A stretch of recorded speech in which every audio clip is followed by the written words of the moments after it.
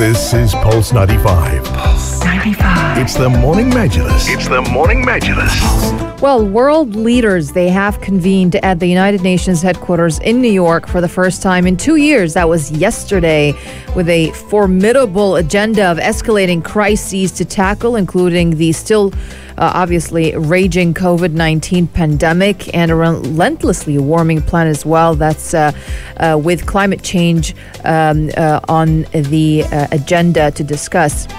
So this is the 76th UNGA meeting, and this was the U.S. President Joe Biden has addressed the meeting and stated that by ending the war in Afghanistan, U.S. is swapping relentless war with relentless diplomacy. That's what he said. The Democrat also committed $10 billion to end world hunger.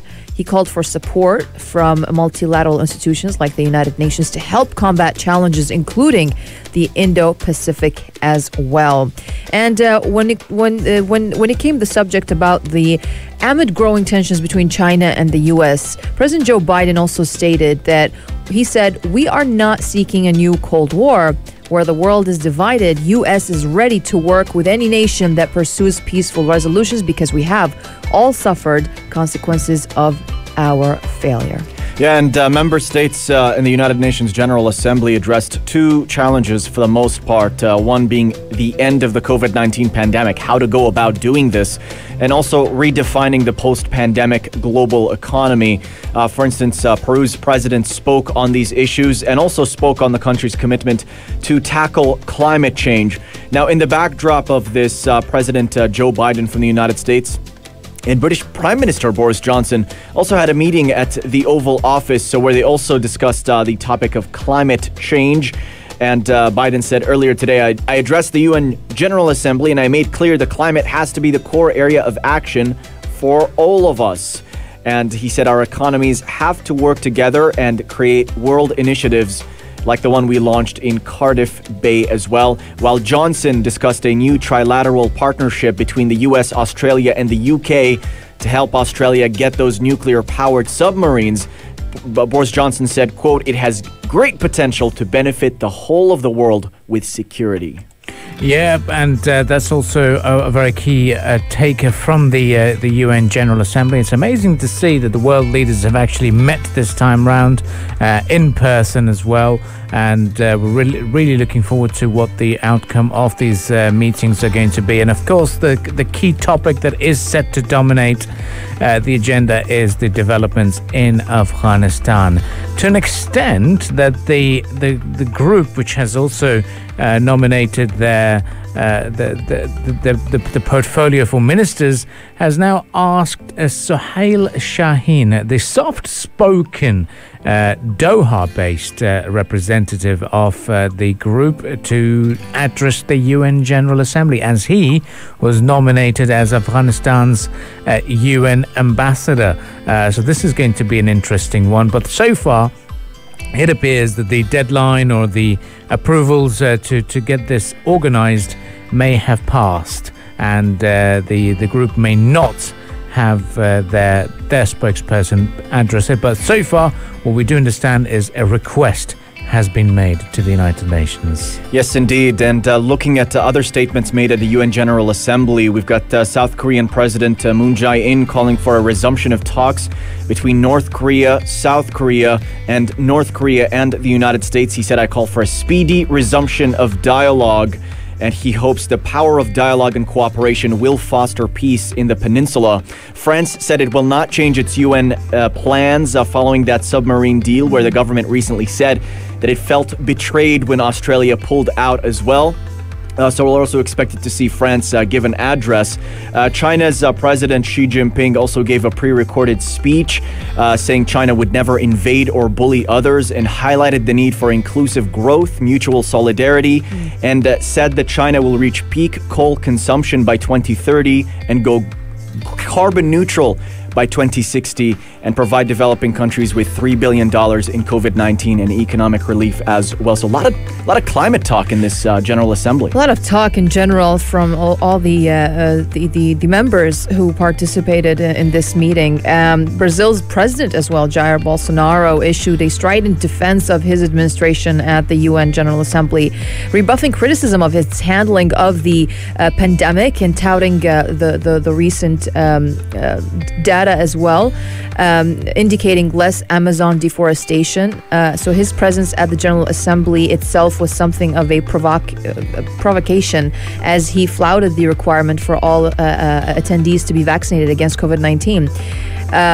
He was infected actually with the virus last year, and he has said several times over the last weekend he remains unvaccinated and that getting a shot is a personal medical decision. He said by November, everyone who chooses to be vaccinated in Brazil will be attended to. That's according to Bolsonaro. And he did say that we support vaccination. However, our government has opposed vaccine passports or any obligation to get a vaccine. So that's on Vaccine Talk. Yes, of course. And I'm looking at the agenda at the moment in terms of who is going to be speaking today, as they call it, the sixth plenary meeting this morning that's going to take place. Is we're going to have the King of Jordan also delivering a speech, and the address, as well as the custodian of the two holy mosques, His Majesty King Salman bin Abdulaziz Al Saud, the King of Saudi Arabia, is going to have a pre-recorded address today.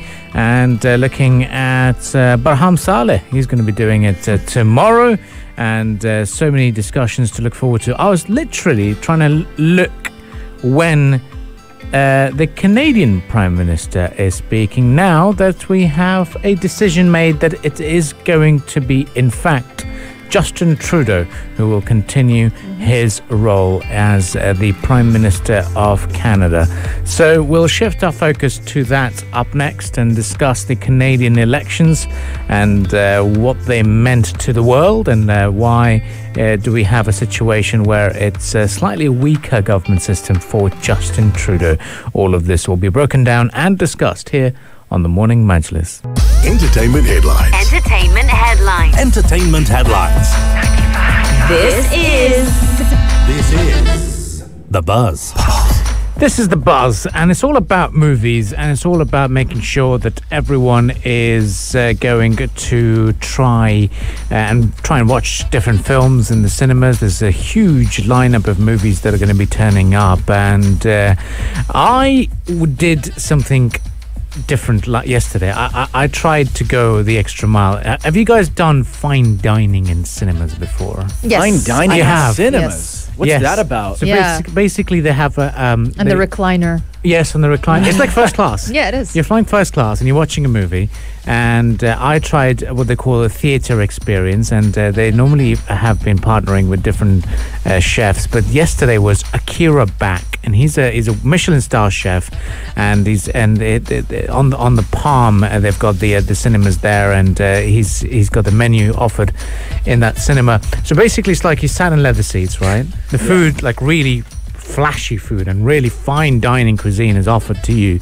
and you sit back and enjoy a movie and have the food. And the fact that I like that they've introduced this cuisine is because some people really love Asian cuisine, especially Yeah, for fine dining. that's For a true. person like me, I love It's so sushi. associated with fine dining. Yes, like exactly. if you want to do fine dining, it's like Asian, Yes. Yeah. Japanese. and Immediately. Yeah. Exactly. Yeah. So, and this is what it was yesterday. So I watched Shang-Chi, the How Marvel. was it? It was amazing because I missed out on watching it when it was first released, and this time round, with this experience and being the spouse's birthday month, you want to go all out and and have a nice experience. So she loved it.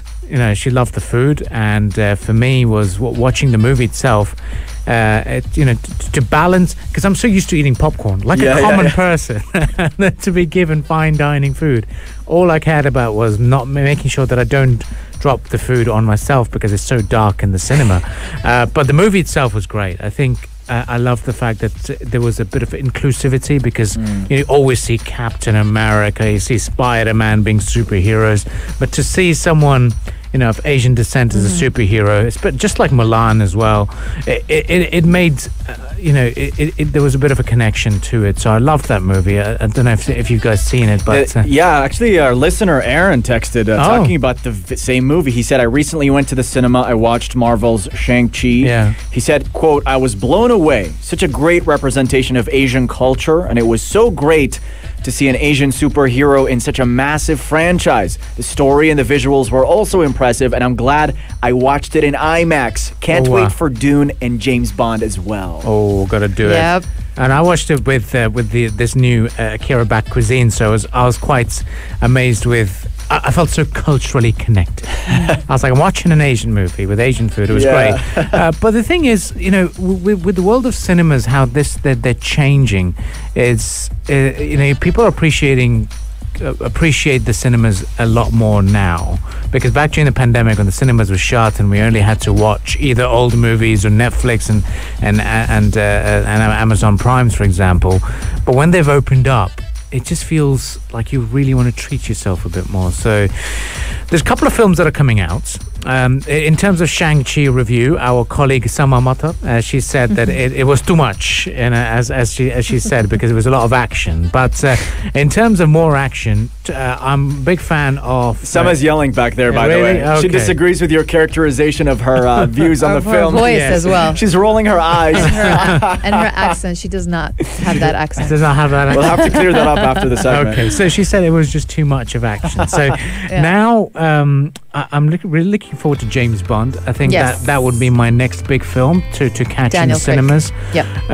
What else do you think is out there? Yeah, there's Dune. I think it's a movie a lot of people have been looking forward to. It's been delayed a whole bunch of times, but it's essentially a sci-fi type movie. It's set in a unique setting. It's sort of a desert setting as well, and it's going to get into a lot shadowy power and politics in the backdrop of a unique setting as well, colonizing planets and such. So if you like that sort of myth-making and space opera vibes, then I think Dune is going to be the one to look out for. It's coming out late October. I'll be there. There's so many other movies as well. That's I mean, in terms of Netflix, I think You Season 3 is also coming out in October, as I understand, and the Money Heist apparently was split in 2 parts. How was the Money Heist? Oh, it was so good. Really? I was very hooked onto it. I had to binge it. I think that's the only show that I've been able to binge watch recently. So that is something that I was very geared up for. But apparently they're split into 2 parts. Did you ever watch The Sopranos? Oh, I love that show. Well, now...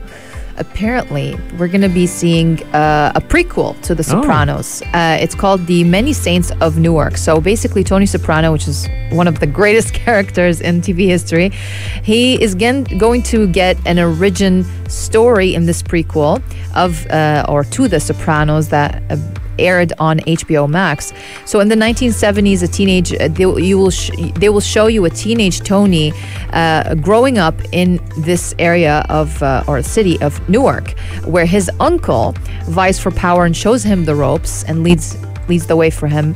And Michael Gandolfini steps into his father James' iconic role. So I'm just excited to see this prequel to The Sopranos. Yeah, this is going to be exciting. It's actually coming on October 1st. I'm going to be there. I'm going to watch that as well. They got the Marvel movie. There's a lot of hype about Eternals. It's going to come out in November. You're going to see Angelina Jolie back as a superhero again.